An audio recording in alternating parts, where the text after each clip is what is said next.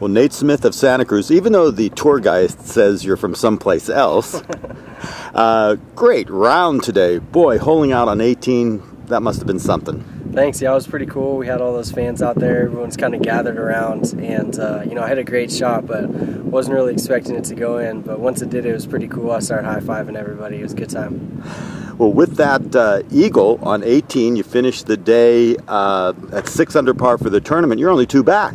Yeah, I guess, well, you know, I'll be right there going into the weekend. So hopefully I'll play well again the next 2 days. And you know, either way, it should be a fun event. You know, I got a lot of family and friends out close to home, so it's nice to be, you know, back near Santa Cruz. Now you need another big payday here to get in that top 125 for your tour card. I mean, is that on your mind at all?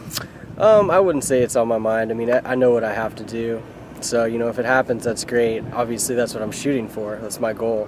But at the end of the day, I'm just going to go out and try and play one shot at a time. I know that's very cliche, but I kind of just put together a couple rounds and get something positive going. I've got a couple more tournaments left before the end of the year, and I'm just going to try and play as well as I can. And how much of an advantage is it to be playing close to home with your fans behind you? I mean, it's nice. You know, I can sleep in my own bed, eat at the restaurants I know in Santa Cruz, and you know, stay there at night and see my friends. Got a lot of support out here this week, and it's a great feeling to be back in NorCal. Do you permit yourself the chance to even think about winning? I know you just cliched it, shot to shot, day to day, but I mean, it's got to be in your mind when you're this close.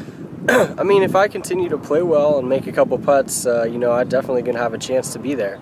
You know, that's obviously a long way from happening, but, you know, I didn't really get the most out of my round the first day, and, you know, left a couple out there today as well, so I'm playing really solid, and if I do continue to play that way, I think I'll have a chance to be up there. Right, I understand you just missed a 3-foot par putt, and that was it, otherwise a perfect card. Yeah, that's right. So, you know, as golfers, we always remember those little things, so I'll kind of be kicking myself about that.